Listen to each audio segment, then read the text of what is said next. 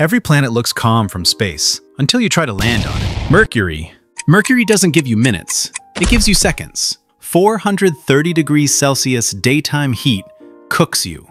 Minus 180 degrees Celsius night freezes you solid. And unfiltered solar radiation starts killing your cells within seconds. Mercury is the closest planet to the Sun, but that doesn't mean it's hot all the time. During the day, surface temperatures reach 430 degrees Celsius. At night, they drop to minus 180 degrees Celsius. This extreme swing happens because Mercury has no real atmosphere. It only has a thin exosphere, which cannot trap heat or distribute it. There's also no weather system to move heat around. Each side of the planet heats up or cools down independently. The real danger is solar radiation. Mercury receives almost 7 times more solar radiation than Earth, which makes direct exposure extremely dangerous. The surface is covered in craters, cliffs, and uneven terrain. There's almost no air resistance, so a spacecraft cannot slow down naturally during descent. That increases the risk of a high-speed impact. Landing during the day is impossible. NASA spacesuits are rated to 121 degrees Celsius, far below Mercury's daytime temperatures. Nighttime isn't safer. Temperatures of minus 180 degrees Celsius exceed NASA suit limits of minus 157 degrees Celsius. You would freeze. Whew. Mercury also rotates very slowly. One full day on Mercury lasts about half a year on Earth. Your best option would be the Terminator Zone, the narrow region between day and night. This area is safer because it avoids direct solar heating and extended exposure to deep cold. However, Mercury has no atmosphere to stabilize temperatures, so even in the Terminator Zone, conditions can change quickly. Survival would still be extremely unlikely. Venus. On Venus, you do not die fast. You are crushed, cooked, and poisoned at the same time. Venus is Earth's closest planetary neighbor, just 40 million kilometers away. The journey there would take around 4 months. Its size and gravity are similar to Earth's, so landing forces wouldn't be the main problem. The real danger starts in the beautiful yellow clouds. As you descend, you're greeted by thick yellow clouds. These clouds are made of sulfuric acid. Unprotected exposure would destroy your lungs and skin in seconds. But let's assume you're wearing an advanced spacesuit, capable of filtering acid. You continue descending. Visibility drops rapidly. The atmosphere becomes extremely dense, made almost entirely of carbon dioxide. This thickness traps heat through a runaway greenhouse effect. By the time you reach the surface, temperatures hit 450 degrees Celsius, hot enough to melt lead. And here's the strange part. Despite the extreme heat, the surface is dim. Only about 10% of sunlight makes it through the atmosphere. So you're standing in near darkness on a planet hot enough to destroy metal. Movement becomes a struggle. Even though Venus's gravity is close to Earth's, the air is so dense it feels like moving through liquid. Every step takes effort. Now pressure takes over. At the surface, atmospheric pressure is 92 times higher than Earth's. That's equivalent to being almost a kilometer underwater. It will crush your suit. If you somehow survive this, with a broken suit, the atmosphere finishes the job instantly. Mars.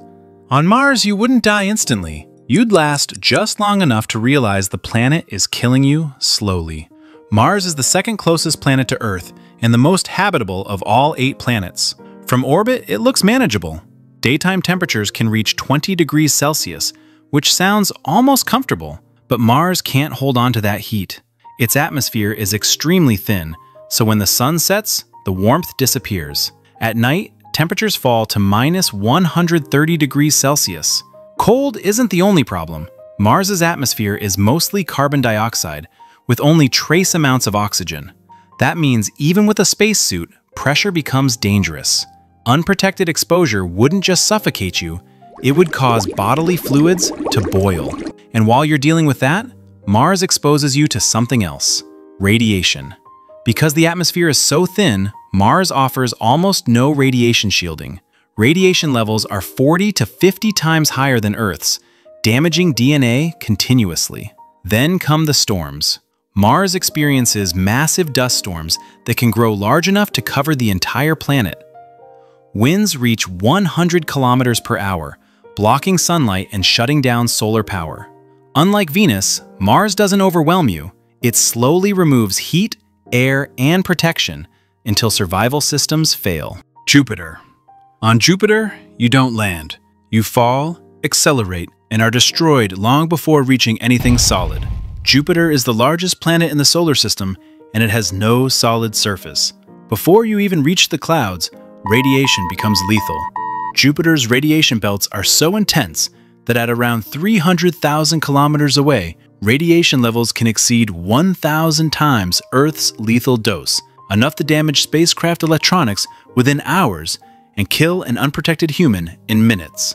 Assume you somehow survive that with your hypothetical suit that can block the radiation.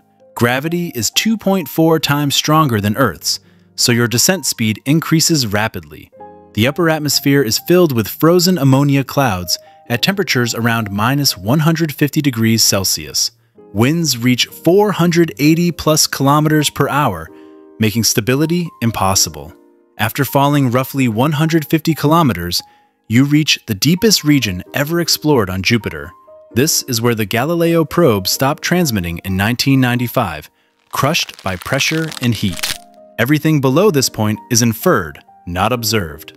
As you fall deeper, pressure rises violently. Gas compresses into a supercritical fluid, neither liquid nor gas. Below that lies metallic hydrogen, dense enough to trap anything permanently. Near the core, temperatures reach 24,000 degrees Celsius, hotter than the sun's surface. Saturn. On Saturn, the most unsettling part isn't how you die. It's that you never know how far you have left to fall. Saturn is the second largest planet in the solar system, made mostly of hydrogen and helium. Before you even reach the atmosphere, getting there is already dangerous. Saturn has 146 known moons and the vast ring system made of ice, rock, and debris. One wrong approach, and you never reach the planet.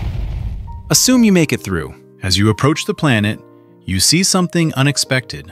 Massive red and purple auroras glow around Saturn's poles. They look calm, almost beautiful. As you descend, the atmosphere turns violent.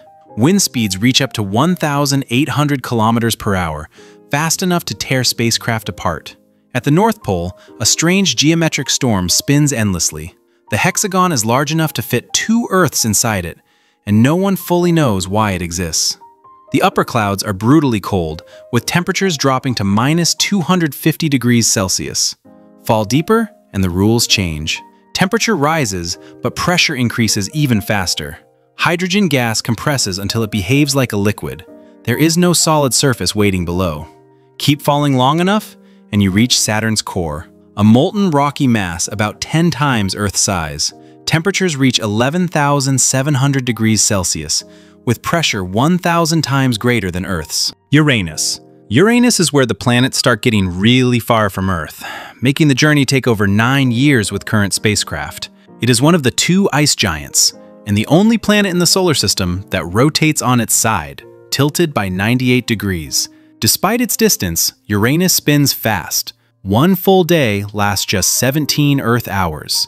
Being an ice giant doesn't mean Uranus is frozen solid. It means the planet is made mostly of water, ammonia, and methane, compressed under pressure. As you descend into the atmosphere, temperatures drop rapidly. They reach -220 degrees Celsius, making Uranus the coldest planet ever measured. Assume you're wearing a reinforced spacesuit. Even then, survival is short. Ice pellets slam into you at high speed, driven by winds reaching up to 900 kilometers per hour. Go deeper, and pressure starts doing something strange. Methane molecules break apart under compression, causing carbon to crystallize. This creates diamond rain, falling continuously through the atmosphere. But curiosity ends there. Pressure here reaches around 100 times Earth's, enough to crush any human-rated structure. Neptune. Neptune is the farthest planet from the Sun, about 30 times farther than Earth. Very little sunlight reaches it, so the outer layers are extremely cold. But cold isn't what kills you first. Neptune has the fastest winds in the solar system. Wind speeds exceed 2,000 kilometers per hour, reaching supersonic levels, making control impossible. As you descend, pressure rises rapidly. Inside, pressure generates intense heat. Neptune's core reaches around 7,000 degrees Celsius, hotter than the sun's surface.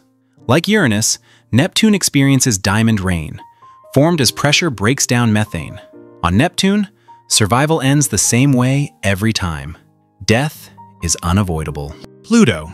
Pluto isn't classified as a planet anymore, but that doesn't make it any less hostile. It sits far beyond Neptune, where sunlight is extremely weak and surface temperatures drop to around minus 230 degrees Celsius. With almost no atmosphere, you would freeze and suffocate in near vacuum. Earth. Earth is the only planet where you don't die by default. Air, pressure, temperature, and radiation protection are perfectly balanced. Death comes from age, disease, or mistakes, not the planet itself. Hope you guys are liking the videos. Subscribe, leave a like, and watch the next video in the playlist.